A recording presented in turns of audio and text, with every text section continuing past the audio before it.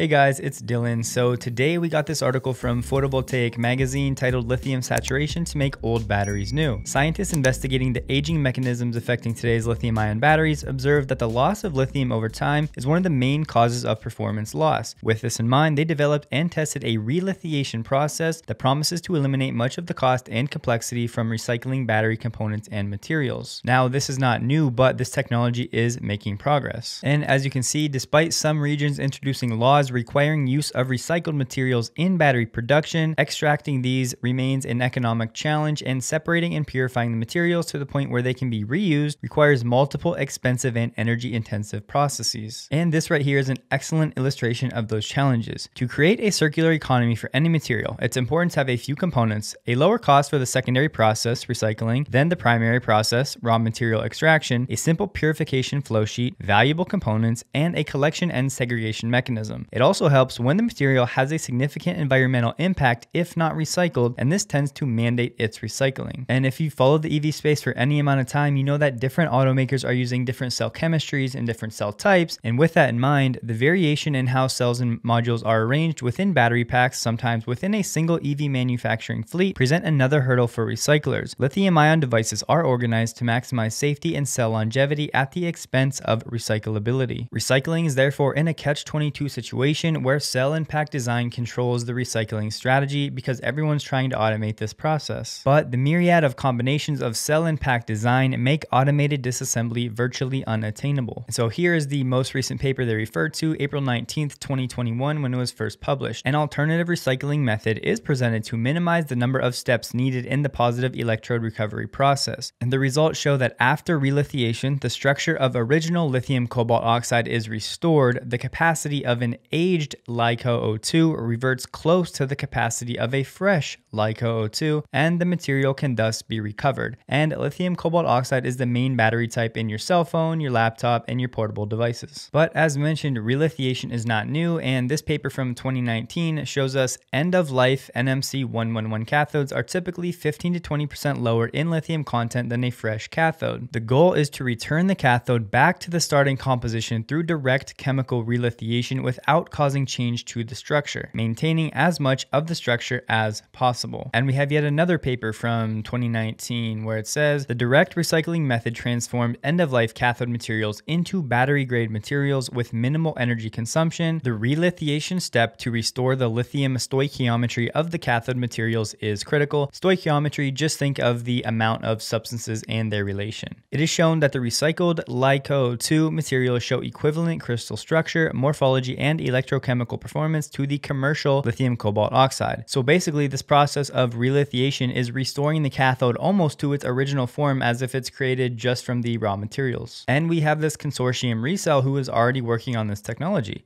Conventional recycling processes depend on recovery of cobalt, the key cost driver, as the key contributor to revenue. But there is also considerable value in the highly engineered crystal structure of the cathode, whether it contains cobalt or not. Direct recycling retains this structure rather than breaking it down into constituent elements, and hence has the potential to be economically viable for any cathode chemistry. And a key component of that direct recycling process, cathode relithiation. Develop an energy-efficient recycling process to directly regenerate various degraded cathode active particles, those listed, and their mixtures to revive their high electrochemical performance. And then we have this article from 2020, but Amazon, Panasonic, and recycling startups prepare for the battery wave tsunami, toward the end of which we see the Department of Energy funds a research consortium called the ReCell Center. The center is currently organizing an informal competition between several different types of relithiation to see which performs best, according to Linda Gaines, transportation systems analyst at Argonne National Laboratory, which is leading the effort. Relithiation has come a long way, she says. It really is at the stage where we can think about scaling up. But if you guys would be interested in a deeper dive on relithiation, perhaps I can bring someone from ReCell onto the channel for an interview. Let me know below if you'd be interested in that. If not, no big deal. By the way, my most recent video, the $3 acquisition, we're only about 400 likes away from the Bitcoin giveaway. So if you missed that one, go ahead and check that out, give a like, and then hopefully we can hit that 2,500 number. But that's all for today, and a huge thank you to everybody on the next screen. I'll see you guys in the next one.